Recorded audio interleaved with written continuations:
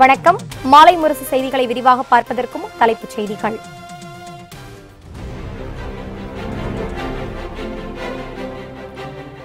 அதிமுக சார்பில் போட்டியிட விருப்ப மனு அளித்தவர்களிடம் ஓபிஎஸ், இபிஎஸ் இரண்டாவது நாளாக நேர்காணல். 18 தொகுதி இடைத்தேர்தலில் போட்டியிடுவோருக்கு நேர்காணல் நாளை நடைபெறும் என தகவல்.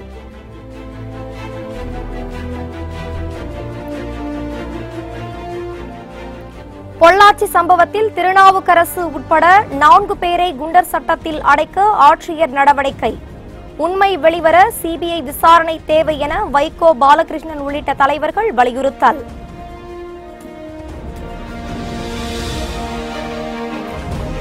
கருப்பு பணத்தை வெள்ளை பணமாக மாற்றுவதற்கு பாஜக கண்டுபிடித்த யுக்தி. மத்திய பாஜக அரசின் பண மதிப்பிழப்பு நடவடிக்கை குறித்து ப. சிதம்பரம் விமர்சனம்.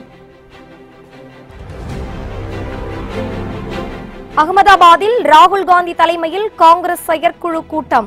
வெற்றி வியூகம், பிரச்சார யுக்தி, வேட்பாளர்கள் தேர்வு குறித்து ஆலோசனை.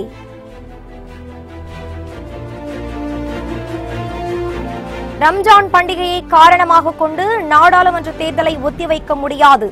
தலைமை தேர்தல் ஆணையர் சுனில் அரோரா திட்டவட்டம்.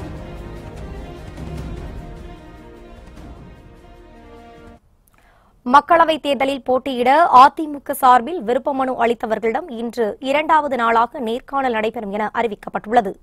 தமிழகத்தில் ஏப்ரல் 18ஆம் தேதி தேர்தல் நடைபெறும் என அறிவிக்கப்பட்டுள்ள நிலையில் தேர்தலில் அதிமுக சார்பில் போட்டியிட விரும்புபவர்களிடம் விருப்ப மனுக்கள் பெறப்பட்டன.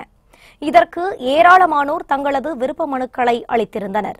இதனைத் தொடர்ந்து அதிமுக சார்பில் நாடாளுமன்ற தேர்தலில் போட்டியிட விருப்ப மனு அளித்தவர்களிடம் சென்னை ராயப்பேட்டையில் உள்ள அக்கட்சி தலைமை அலுவலகத்தில் நேற்று முதல் நேர்காணல் நடைபெற்று வருகிறது. கட்சியின் ஒருங்கிணைப்பாளர் ஓ. பன்னீர்செல்வம், இணை ஒருங்கிணைப்பாளர் எடப்பாடி பழனிசாமி, துணை ஒருங்கிணைப்பாளர் கே.பி. முனுசாமி, முன்னாள் அமைச்சர் வளர்மதி ஆகியோர் விருப்ப மனு அளித்தவர்களிடம் நேர்காணல் நடத்தி வருகின்றனர். முதல் நாளான நேற்று ஈரோடு, திருப்பூர், திண்டுக்கல், சிவகங்கை உள்ளிட்ட 20 தொகுதிகளில் போட்டியிட விருப்ப மனு அளித்தவர்களிடம் நேர்காணல் நடைபெற்றது. இந்த நிலையில் இரண்டாவது நாளாக இன்று சென்னை, திருவள்ளூர் உள்ளிட்ட 19 தொகுதிகளில் விருப்ப மனு தாக்கல் செய்தவர்களிடம் நேர்காணல் நடைபெறும் என தெரிவிக்கப்பட்டுள்ளது.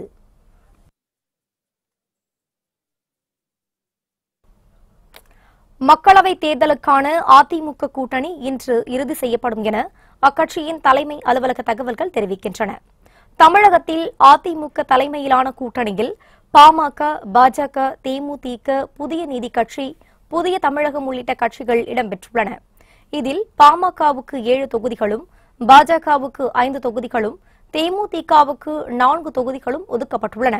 புதிய நீதி கட்சி மற்றும் புதிய தமிழகம் கட்சிகளுக்கு தலா 1 தொகுதி ஒதுக்கப்பட்டுள்ளது. இந்த நிலையில் ஜி.கே. வாசன் தலைமையிலான தமிழ் மாநில காங்கிரசுக்கு 1 தொகுதி ஒதுக்கப்பட்டு இரு கட்சிகளிடையே இன்று கூட்டணி ஒப்பந்தம் கையெழுத்தாகும் என எதிர்பார்க்கப்படுகிறது. இதனையடுத்து அதிமுக கூட்டணி இன்றே இறுதி செய்யப்பட்டு கூட்டணி கட்சிகளுக்கு ஒதுக்கப்பட்ட தொகுதிகள் குறித்த அறிவிப்பு ஓரிரு நாட்களில் வெளியிடப்படும் என தெரியவந்துள்ளது. இதனைத் தொடர்ந்து இந்த வார இறுதியில் தேர்தலில் போட்டியிடும் வேட்பாளர்கள் முதல் பட்டியலை வெளியிடவும் அதிமுக திட்டமிட்டுள்ளது. இதனிடையே அதிமுக சார்பில் தேர்தல் அறிக்கை தயாரிக்க அமைக்கப்பட்டிருந்த குழு தனது வரைவு தேர்தல் அறிக்கையை கட்சி தலைமையிடம் சமர்ப்பித்துள்ள நிலையில் அதன்படி தேர்தல் அறிக்கையை தயாரிக்கும் பணிகளும் நடைபெற்று வருகின்றன.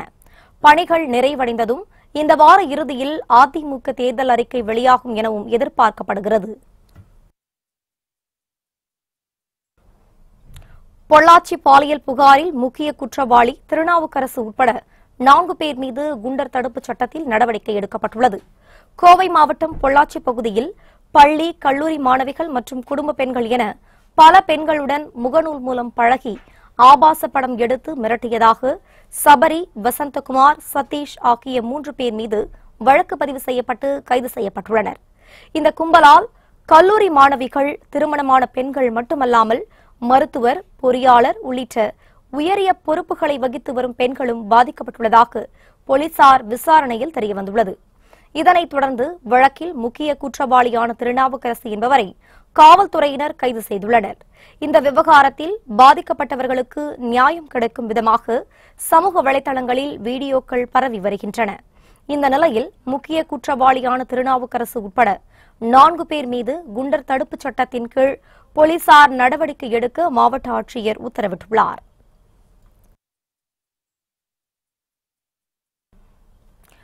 பொள்ளாச்சி சம்பவத்தில் தொடர்புடைய குற்றவாளிகள் மீது கடுமையான தண்டனை வழங்கப்பட வேண்டும் என அரசியல் கட்சித் தலைவர்கள் கருத்து தெரிவித்துள்ளனர். பொள்ளாச்சி சம்பவம் குறித்து கருத்து தெரிவித்துள்ள மதிமுக பொதுச் செயலாளர் வைகோ, பள்ளி கல்லூரி மாணவிகளை, வேலைக்கு செல்லும் இளம்பெண்களை காதல் வலையில் ஏமாற்றி வீழ்த்தி அவர்களை கதற கதற நாசமாக்கிய மிருகவெறி பிடித்த காமுகர் கூட்டத்தின் அக்கிரம செயல்களை உள்ளத்தை உறைய வைக்கின்றது என தெரிவித்துள்ளார். பாதிக்கப்பட்ட பெண்களும் அவர்தம் குடும்பத்தினரும் தற்கொலை செய்து கொள்வதை தவிர வேறு வழியில்லை என்று பதறுகின்றார்கள் எனவும் கூறியுள்ளார்.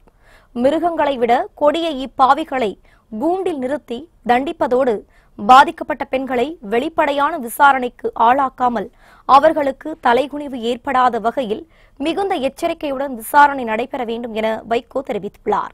இச்சம்பவம் குறித்து கருத்து தெரிவித்துள்ள விடுதலை சிறுத்தைகள் கட்சித் தலைவர் திருமாவளவன், இதேபோன்ற காமுகர்களை கைது செய்து சட்டத்தின் முன் நிறுத்துவதோடு கடுமையான தண்டனை வழங்கப்பட வேண்டும் என கூறியுள்ளார். பொள்ளாச்சியில் நடைபெற்ற சம்பவத்தை கண்டித்து நாளை சென்னையில் ஆர்ப்பாட்டம் நடைபெறும் எனவும் தொல் திருமாவளவன் தெரிவித்துள்ளார். மதுரையில் செய்தியாளர்களை சந்தித்த மார்க்சிஸ்ட் கம்யூனிஸ்ட் கட்சி மாநில செயலாளர் கே பாலகிருஷ்ணன், பொள்ளாச்சி சம்பவத்தில் புகார் அளித்து 13 நாட்களாகியும் போலீசார் நடவடிக்கை எடுக்கவில்லை என குற்றம் சாட்டினார். அதிமுக ஆட்சியில் பெண்களுக்கு பாதுகாப்பு இல்லை என தெரிவித்த அவர், இப்பிரச்சனையில் ஆளும் கட்சிக்கு தொடர்பு உள்ளதால் சிபிஐ விசாரணை தேவை என கூறினார். கிட்டத்தட்ட 6 ஆண்டுகளாக இந்த தொழில் அவங்க நடத்திக்கிட்டு இருக்கிறதா அங்க சொல்றாங்க. 60க்கு மேற்பட்ட பெண்கள் இந்த மாதிரி மோசமான நிலைமைக்கு ஆளாகி இருக்கிறதா சொல்றாங்க. ஒரு பெண் இந்த பாதிப்பிலிருந்து தப்பி பிப்ரவரி மாதம் 12ஆம் தேதி காவல்துறையில் புகார் கொடுக்குறாங்க. தமிழ்நாட்டு காவல்துறை இவ்வளவு பெரிய பிரச்சனையில ரொம்ப வேகமா தேடி பிப்ரவரி மாதம் 25ஆம் தேதி 3 பேரை கைது பண்றாங்க. அப்படின்னா அந்த 12-13 நாள் ஏன் அந்த காவல்துறை யாரையும் கைது பண்ணல? அவங்களும் தலைமறைவாலாம் இல்லை. இது ஏதோ அந்த 4 பேர் 5 பேர் சம்பந்தப்பட்ட சமாச்சாரம் மட்டும் இருக்க முடியாது. ஒரு 6 வருஷமா 60 பெண்களை பகிரங்கமா அழைச்சிட்டு போய் பாலியல் கட்டாயப்படுத்தி விபச்சாரத்துக்கு பயன்படுத்தி வீடியோ எடுத்து அது தொழிலாவே நடத்திக்கிட்டு இருக்காங்கன்னா, இது ஆளுங்கட்சியில் இருக்கக்கூடிய பிரமுகர்களுடைய தொடர்பு இல்லாமல் இவ்வளவு தைரியமா நடக்க முடியாது. காவல்துறையுடைய ஒத்துழைப்பு இல்லாமல் இந்த கேவலமான காரியத்தை செஞ்சிருக்க முடியாது. இன்னைக்கு தான் கடைசியா பார்த்தா ஆளுங்கட்சியில் இருக்கிற ஒருத்தரை இன்னைக்கு கட்சியை விட்டு நீக்கியிருக்காங்க. அது கூட இது என்னன்னா, இந்த பாலியல் தொழிலை ஈடுபடுத்துறதா இல்லை, அந்த சம்பந்தப்பட்ட ஒரு அந்த புகார் கொடுத்த அந்த பெண்ணினுடைய அண்ணனை போய் அடிக்க போனாரு என்கிற வழக்கில் தான் அவரை கைது பண்ணியிருக்காங்க, அவரை நீக்கியிருக்காங்கிறது. இதுல முழுக்க ஆளுங்கட்சி சம்பந்தப்பட்டிருக்கு, ஆளுங்கட்சி பிரமுகர்கள் சம்பந்தப்பட்டிருக்காங்க. ஆகவே மார்க்சிஸ்ட் கம்யூனிஸ்ட் கட்சியின் சார்பில் உயர்நீதிமன்றத்தினுடைய கண்காணிப்பில் சிபிசிஐடி விசாரணைக்கு உத்தரவிட வேண்டும் என்று நான் கேட்டுக்க விரும்புகிறேன். பொள்ளாச்சி பாலியல் வழக்கில் நீதி கிடைக்க ஆளுங்கட்சியைச் சேர்ந்தவர்கள்தான் உதவுவதாக பாதிக்கப்பட்ட ஒரு பெண்ணின் சகோதரர் உருக்கமாக பேசும் வீடியோ அதிக அளவில் பகிரப்பட்டு வருகிறது. பொள்ளாச்சியில் கல்லூரி மாணவிகள் பலரையும் ஆபாச படம் எடுத்து பாலியல் தொந்தரவு செய்வதாக திருநாவுக்கரசு, சபரிராஜன், சதீஷ், வசந்தகுமார் ஆகிய 4 பேர் கைது செய்யப்பட்டனர்.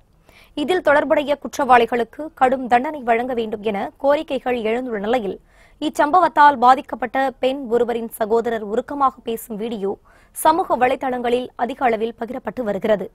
அதில் பேசும் அந்த நபர் இந்த சம்பவம் தொடர்பாக அனைத்து கட்சி நபர்களும் உதவி செய்து வருவதாக குறிப்பிட்டார். இந்த வழக்கை வைத்து சிலர் சமூக வலைதளங்களில் அரசியல் ஆதாயம் தேடி வருவதாகவும் சுட்டிக்காட்டிய அந்த நபர் இவ்வழக்கில் நீதி கிடைக்க ஆளுங்கட்சியைச் சேர்ந்தவர்கள்தான் உதவுவதாக தெரிவித்தார்.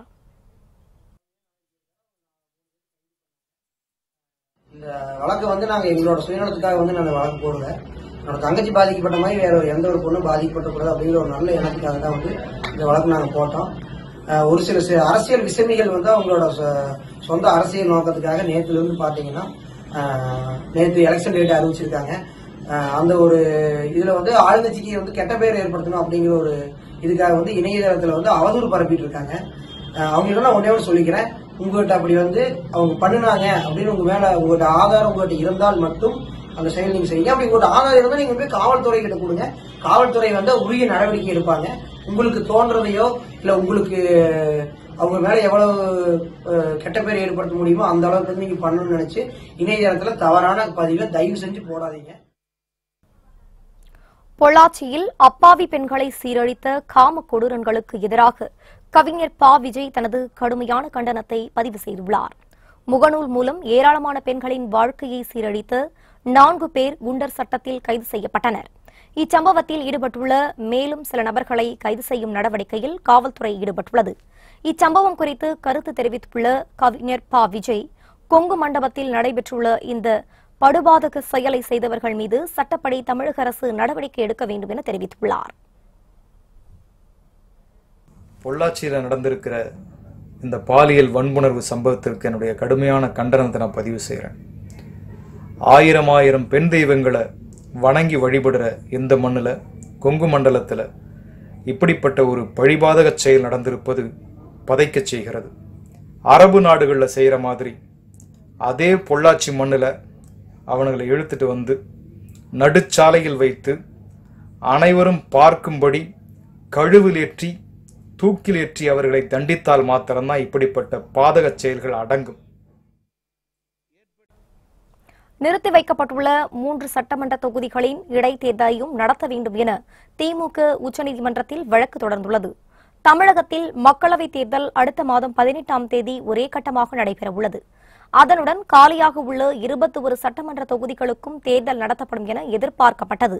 ஆனால் அரவக்குறிச்சி, திருப்பரங்குன்றம், ஒட்டப்பிடாரம் ஆகிய 3 தொகுதிகளில் நடைபெற்ற தேர்தல் முறைகேடு குறித்து வழக்குகள் நடைபெற்று வருவதால் எஞ்சியுள்ள 18 தொகுதிகளுக்கு மட்டும் தேர்தல் நடைபெறும் என தேர்தல் ஆணையம் அறிவித்துள்ளது. ஆனால் வழக்குகளை காரணம் காட்டி அந்த 3 தொகுதிகளுக்கும் இடைத்தேர்தலை நிறுத்தக்கூடாது என திமுக உச்சநீதிமன்றத்தில் இன்று வழக்கு தொடர்ந்துள்ளது. ஏப்ரல் 18ஆம் தேதி 21 தொகுதிகளுக்கும் தேர்தல் நடத்த உத்தரவிட வேண்டும் என்று அந்த மனுவில் தெரிவிக்கப்பட்டுள்ளது.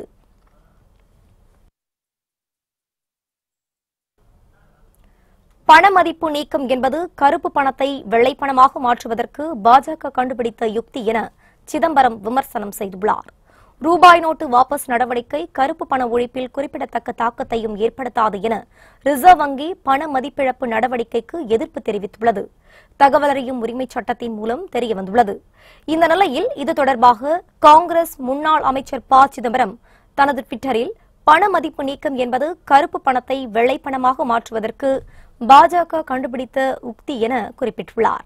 ரிசர்வ் வங்கி அறிவுரையையும் மீறி அரசு எடுத்த முரட்டுத்தனமான முடிவு இது என்று குற்றம் சாட்டியுள்ள ப. சிதம்பரம், இந்த நடவடிக்கையால் எத்தனை சிறு தொழில்கள் நசிந்தன, எத்தனை பேர் வேலை இழந்தார்கள் என்றும் தெரிவித்துள்ளார்.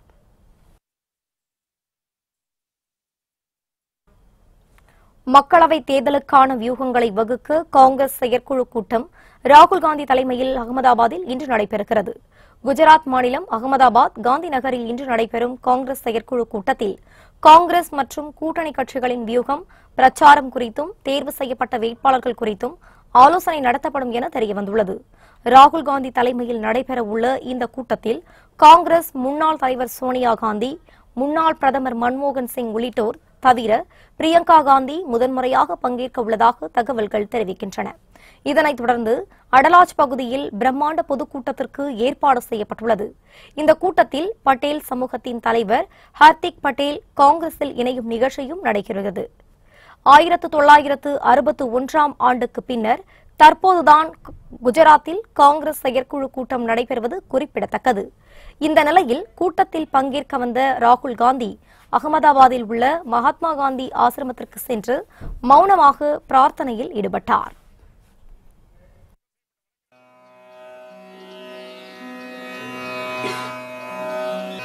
पूर्व अध्यक्ष आदरणीय सोनिया जी અને પૂર્વ વડાપ્રધાન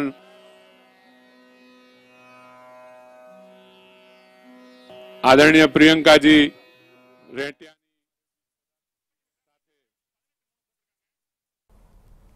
மக்களவைத் தேர்தலை ஒட்டி காங்கிரஸ் கட்சியின் தேர்தல் அறிக்கை அடுத்த வாரம் வெளியாகும் என எதிர்பார்க்கப்படுகிறது.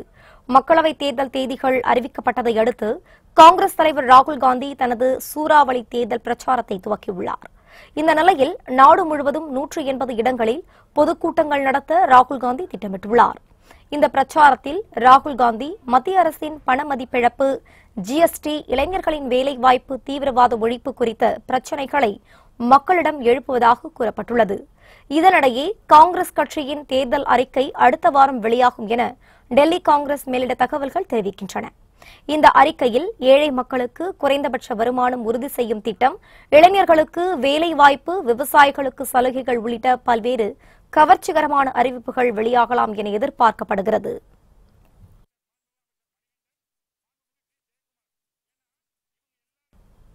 ரம்ஜான் பண்டிகை மாதத்தை காரணமாக கொண்டு நாடாளுமன்ற தேர்தலை ஒத்திவைக்க முடியாது என்று தேர்தல் ஆணையம் திட்டவட்டமாக மறுத்துள்ளது.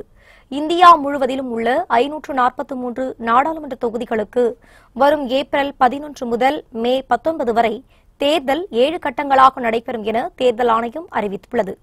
இந்நிலையில் இந்த ஆண்டிற்கான ரம்ஜான் மாதம் வரும் மே மாதம் 5ஆம் தேதி முதல் தொடங்க உள்ளதால் 2019 நாடாளுமன்ற தேர்தல் அட்டவணைக்கு எதிராக பல்வேறு கட்சிகளைச் சேர்ந்த முஸ்லிம் உறுப்பினர்கள், தலைவர்கள் குரல் எழுப்பியுள்ளனர். இதற்கு பதிலளித்துள்ள தலைமை தேர்தல் ஆணையர் சுனில் அரோரா, பள்ளி தேர்வு, பண்டிகை, விவசாய அறுவடை காலம், வானிலை உள்ளிட்ட காரணங்களை கருத்தில் கொண்டுதான் தேர்தல் அட்டவணை அறிவிக்கப்பட்டதாக கூறினார். இதில் ரம்ஜான் மாதத்தை காரணமாக கொண்டு தேர்தலை ஒரு மாதத்திற்கு தள்ளி வைக்க முடியாது எனவும் அவர் திட்டவட்டமாக தெரிவித்துள்ளார். சிவகங்கை மாவட்டத்தில் பதற்றமான 122 வாக்குச்சாவடிகளில் சிஆர்பிஎஃப் போலீசார் பாதுகாப்பு பணியில் ஈடுபடுத்தப்படுவார்கள் என மாவட்ட தேர்தல் அதிகாரியும் ஆட்சியருமான ஜெயகாந்தன் கூறினார். சிவகங்கையில் செய்தியாளர்களிடம் பேசிய அவர், இடைத்தேர்தல் நடைபெறும் மானாமதுரைக்கு துணை ஆட்சியர் அந்தஸ்தில் தேர்தல் அலுவலர் நியமிக்கப்படுவார் என்று தெரிவித்தார்.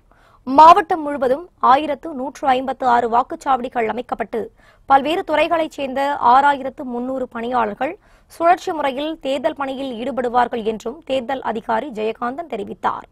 வாக்குப்பதிவுக்கு முன்னரே பள்ளித் தேர்வுகள் முடிக்கப்படும் என்று கூறிய அவர், 285 துப்பாக்கி உரிமையாளர்கள் தங்கள் துப்பாக்கியை ஒப்படைக்க அறிவுறுத்தப்பட்டுள்ளதாகவும் தெரிவித்தார்.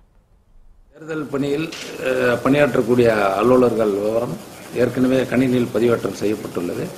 மத்திய அரசு பணியாளர்களும் இதர பொதுத்துறை நிறுவன பணியாளர்களும் அதிகமாக சேர்க்கப்பட்டுள்ளனர். அதாவது 122 வாக்குச்சாவடிகள் நம்ம மாவட்டத்தில் கிரிட்டிக்கல் மற்றும் வல்னரபிள் என அடையாளம் காணப்பட்டுள்ளது. அதற்கு மைக்ரோ அப்சர்வர்ஸ் கண்காணிப்புக்கு மத்திய அரசு அலுவலர்கள் அங்கு மைக்ரோ அப்சர்வர்ஸாக செயல்படுவார்கள். எல்லாம் அனைத்து தேர்வுகளும் நம்மளோட வாக்குப்பதிவுக்கு முன்னரே முடிக்கப்பட்டுள்ளது. துப்பாக்கி லைசன்ஸ் உள்ள நபர்கள் அதனை மாவட்ட நிர்வாகத்திடம் ஒப்படைக்க வேண்டும்.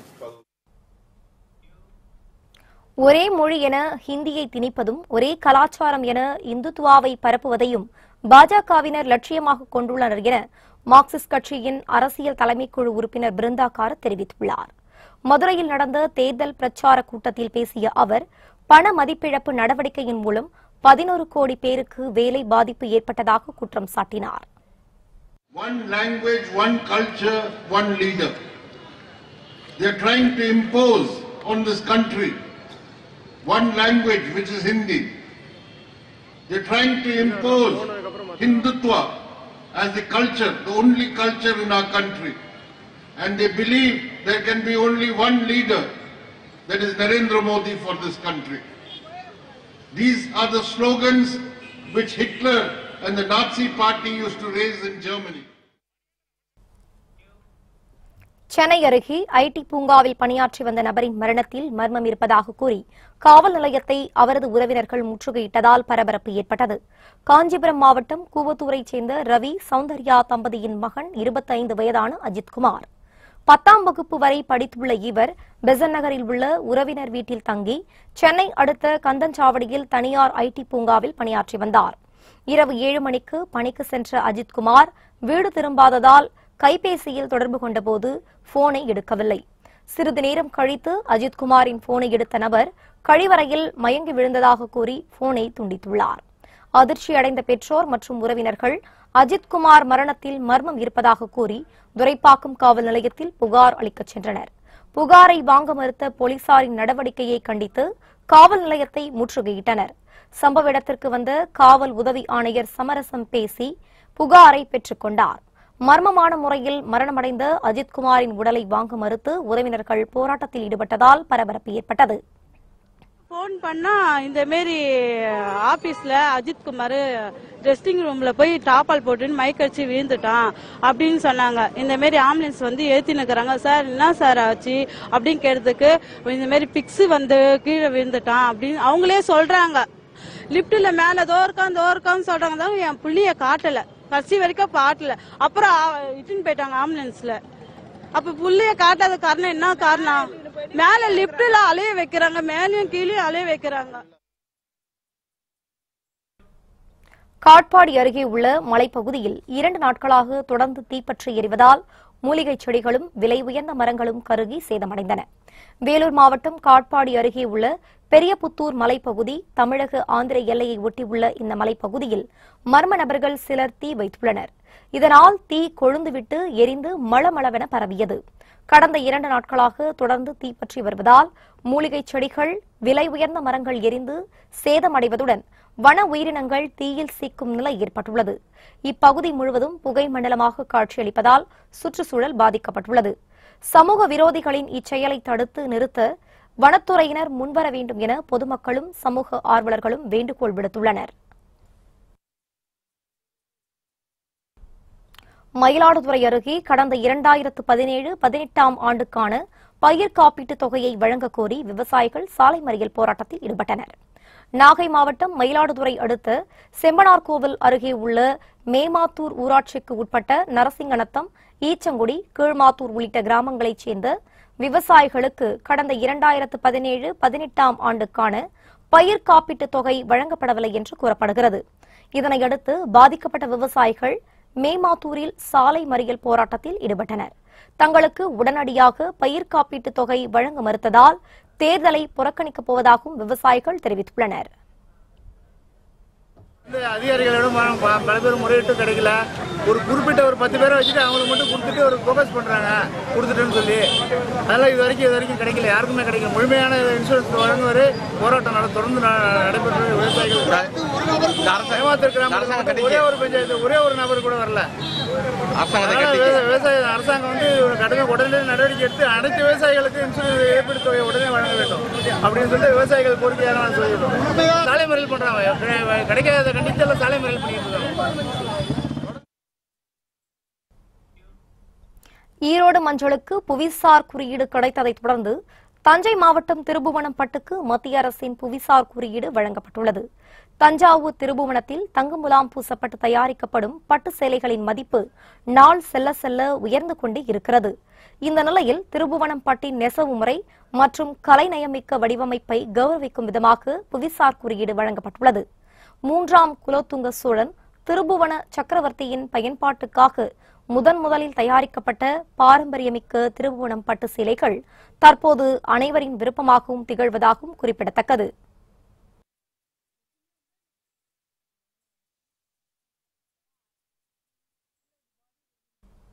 புத்தம் புதிய செய்திகள் அவ்வப்போது முழுமையாக மாலை முரசு தொலைக்காட்சி வழங்கும்.